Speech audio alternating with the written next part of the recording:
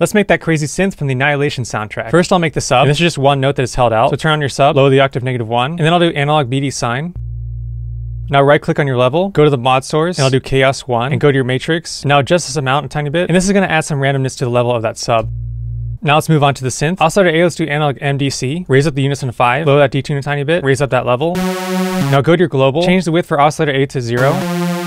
Now go to your envelope 1, adjust a bit like this.